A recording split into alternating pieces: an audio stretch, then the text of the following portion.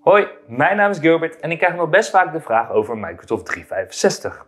Wat kan ik ermee? Welk pakket heb ik nodig? Heb ik een abonnement nodig? In deze video ga ik jullie er meer over vertellen.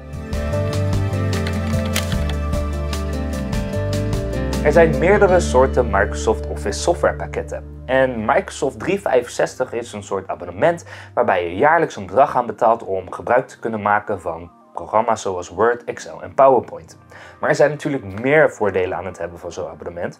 Zo krijg je een terabyte aan cloudopslag via OneDrive. Hiermee kun je je bestanden, je foto's, je video's online opslaan in de cloud en ben je er ook zeker van dat je deze niet snel zult kwijtraken. Als je PC bijvoorbeeld crasht, staan al je bestanden nog veilig in de cloud. Je hebt dus ook meteen een online backup. Ook heb je overal online toegang tot je bestanden. Dus stel je voor je bent onderweg naar werk of naar school en je wilt je nog even voorbereiden op die ene belangrijke presentatie, dan kun je via je telefoon of je tablet gemakkelijk je bestanden inzien. Als je dan bijvoorbeeld je laptop daarna weer opent, zul je ook zien dat al je bestanden gewoon gesynchroniseerd zijn. Je kunt dus op meerdere apparaten tegelijkertijd werken. Binnenin OneDrive heb je ook nog een persoonlijke kluis. En dit is een kluis of een mapje die extra beveiligd is door middel van tweestapsverificatie. Deze is vooral bedoeld voor gevoelige documenten zoals hotelovernachtingen, vliegtickets of bijvoorbeeld een kopie van je paspoort. En natuurlijk zitten er ook andere handige functies binnenin Microsoft 365. Denk hierbij aan Word. Daar heb je bijvoorbeeld naast je spellingscontrole ook een grammatica-controle, waarbij je je dus geen zorgen meer hoeft te maken over d'tjes of dt'tjes. In PowerPoint kun je een design template kiezen aan de hand van het onderwerp waar je presentatie over gaat. En ook heb je, en die vind ik wel heel erg fijn, een donkere modus. Deze ken je misschien van je telefoon, maar dat geeft gewoon heel veel rust aan je ogen. Dan kun je gewoon lekker focussen op datgene wat je moet doen.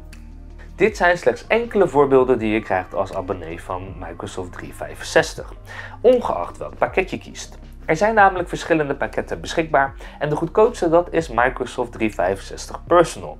En zoals de naam al zegt, is dit pakket geschikt voor één persoon.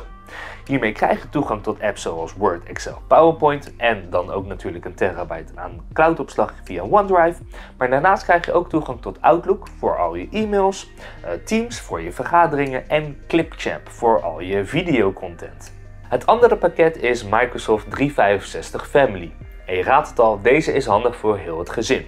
Er kunnen maximaal 6 personen gebruik maken van dit pakket en elk persoon die krijgt dan ook een eigen account en een eigen terabyte aan opslag. Alle apps die bij het personal pakket horen, die zitten ook inbegrepen in het family pakket, maar daarnaast nog wat extra voordelen zoals bijvoorbeeld Microsoft Safety.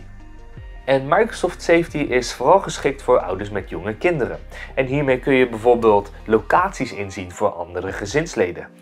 Oké, ja, dat klinkt misschien wel een beetje Big Brother, maar ik kan me zo voorstellen dat voor sommige ouders het gewoon heel erg fijn is dat zij weten wanneer hun kind van school komt of bijvoorbeeld naar de voetbal toe gaat.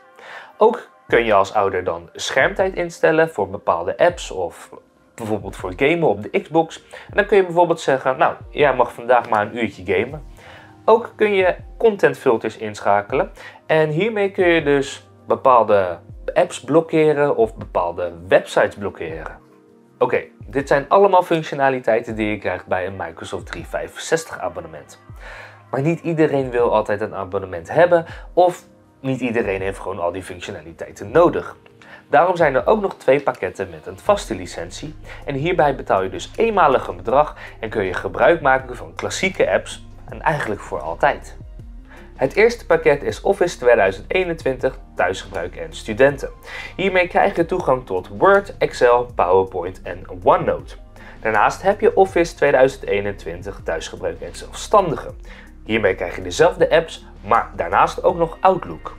Met deze pakketten hoef je dus niet elk jaar opnieuw een bedrag te betalen, maar daarentegen kun je deze pakketten slechts op 1 PC gebruiken, krijg je niet altijd de laatste updates binnen en krijg je ook geen 1 terabyte aan cloudopslag.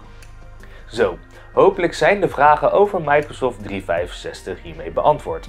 Maar mocht dat nou nog niet zo zijn of heb je gewoon nog andere vragen, laat ze dan even hieronder in de comments achter. Heb je wat aan deze video gehad? Laat dan zeker even een duimpje omhoog achter. Voor nu, bedankt voor het kijken en ik zie jullie graag weer in de volgende video. Doei doei!